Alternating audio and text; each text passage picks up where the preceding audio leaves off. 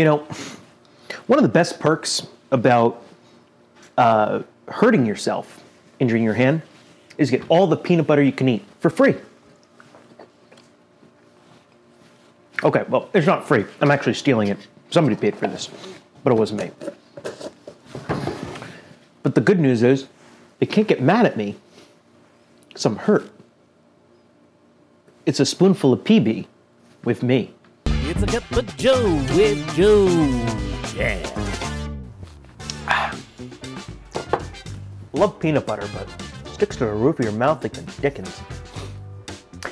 Anyway, hello and happy December, everybody. It is the final month of the year already. And as you might be able to tell, it's been a busy one and kind of a crazy one here over the last couple of weeks.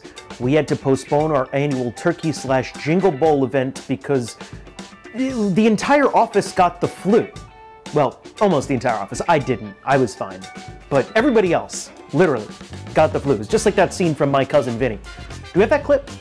Then explain that outfit. I bought a suit. You've seen it. Now it's covered in mud. This town doesn't have a 1-hour cleaners, so I had to buy a new suit. Except that the only store you could buy a new suit in has got the flu. You get that? The whole store got the flu. Anyway, we're working on a rescheduled date for the bowling tournament right now, and we'll keep you updated on when that is rescheduled.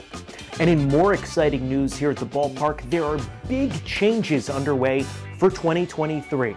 That's right now, as we speak, there are construction crews taking down the old outfield wall that's going to be replaced with a brand new wall for 2023. Now, that wall they're taking down right now is the original outfield wall from 1994. It has been at the Dutch since the ballpark was built. And I'll tell you what, we've learned so much paint. Oh my gosh. They had to saw the paint. That's how much paint was on there. It was like a Picasso paint. And finally, and probably most importantly, group tickets go on sale for 2023 starting today. So if you want to bring your group out to a Renegades game in 2023, which of course you do, you can get those tickets and start booking things now. And if you call us at the ticket office, make sure you mention that you heard it from Joe, that you talked to Joe, so that way I can get the commission. It's a cup of Joe with Joe. Yeah.